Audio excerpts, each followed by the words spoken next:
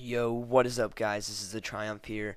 And before I even get into anything about this video, about this commentary, or this gameplay, I just wanted to give a huge thank you to Wicked Shrapnel for uploading this and doing this kind of series for his subscribers. I think it's really cool when the big guys on YouTube can help out the little boys, the little kids. And so I really appreciate that, and I really do appreciate everything that the big guys do. So anyways, this is a 138-0 on the map Meltdown, and in this gameplay I'm actually using a different kill streak setup than most people would be using. I am a lower level in this gameplay, so I don't have the Blackbird, Swarm, or the Puppies. So I'm using the Lightning Strike, Lodestar, and the VTOL Warship, and I do go 138-0, and I think a big part of pulling off this flawless was having the two manned kill streaks.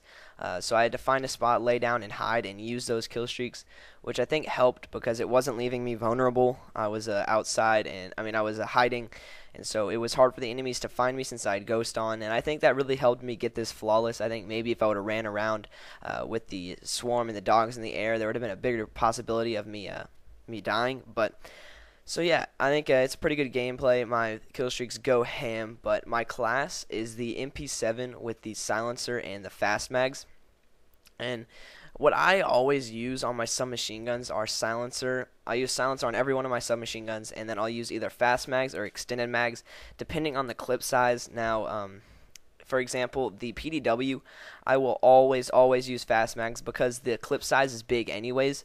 And some other guns like the MSMC or the Vector, I'll probably use a extended mags because they do have a smaller clip size.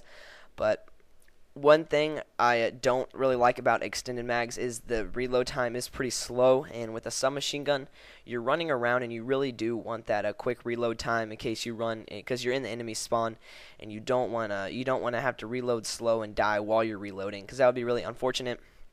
And you definitely want to get those kill streaks, and dying is not a very good thing. So anyways, my secondary is the 5.7, which is pretty irrelevant in this gameplay considering I don't even use it. I don't use the secondary at all, and I'm not a really big fan of using secondaries. I never end up using them that much anyways, so I'll normally use like 6 perks or something like that. But like I said, in this gameplay I wasn't very high level, so I didn't have too many options.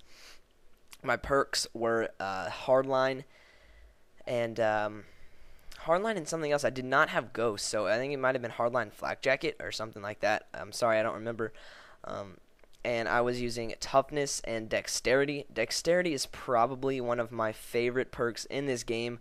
I think it's really underrated, the quick climbing time, because I can't tell you how many times I've died trying to climb over like walls and climb in windows and just do stuff like that, like flanking the enemies. If you crawl in there slowly, they can turn around and just shoot you, no big deal. And it's really kind of sad because you work so hard to get over in their spawn and get that flank route, and you're so close to getting all those kills, but you get killed climbing in the window because you don't have dexterity, and it's a pretty slow reload time, it's a pretty slow climb time. So yeah, that's one problem I find with not using dexterity, is that you tend to die a lot climbing in different objects. And I have to have dexterity on every one of my classes. I don't know about you guys, but dexterity is probably my favorite perk, right next to Ghost. I have to use Ghost on all my classes also. And one really nice perk setup I have recently started using is Ghost, Hardline, Scavenger, and Engineer. Now the reason I use Engineer is because without flak jacket you can see shock charges, and so you can see shock charges, so you don't need tag mask because you can always see them and shoot them. And then you don't need flak jacket because you can see all the bouncing betties and claymores. So it almost acts as 2 perks. Engineer does, because you don't need tag mask and you don't need flak jacket. So it's a really nice perk to use. That's definitely another really underrated perk. So I've been using that, Scavenger, Hardline, and Ghost, because Ghost obviously keeps away from the UAV spam, which actually isn't too bad anymore, but you still do get those UAVs called in, and you don't want to die on your kill streaks to a guy that's just camping around a corner because he knows you're coming, which is really depressing whenever you die like that. So I prefer using Ghost and Hardline. As you all may know, it's a 20% decrease on how much it takes to get your kill streaks. So you can get your kill streaks much quicker with Hardline, which is a huge deal with the big kill streaks. I think it's like a 4 kill difference. You can get that swarm with 4 less kills, which is really big in this game, because you can die quickly, and there's a lot of BS in this game actually. So the less amount of deaths or kills it takes to get your kill streak, the better. And so you see me not shoot that guy. I made a pretty good decision there, because if I would have shot him, he probably would have came back for the revenge kill while I was in my Lodestar and my VTOL warship. And that would have pissed me off. I'm already 100, and I think I'm like on 100. I'm in the 20s right now, so that would have been really pissed. I would have been really pissed off if I would have died. So I think it was a good decision not to kill that guy. But anyways, yeah, guys, if you're wanting any tips for this map, what I would suggest you do is stay over on the left side and try not to go to that big the big kind of tower-looking thing, because recently I've been using the left side of the map more, the left or the right side, whichever you prefer, the opposite one of the big tower.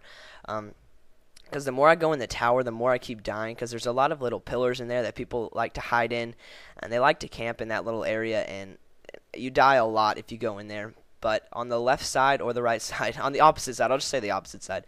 On the opposite side, there's a lot more cover you can use, and not as many guys go down there, so it's easier to get into the enemy spawn by going that way. But anyways, guys, this gameplay is wrapping up. Huge thank you to Wicked Shrapnel for uploading this to his channel. And so yeah, guys, I hope you enjoyed. This is The Triumph, and I'm out. Peace.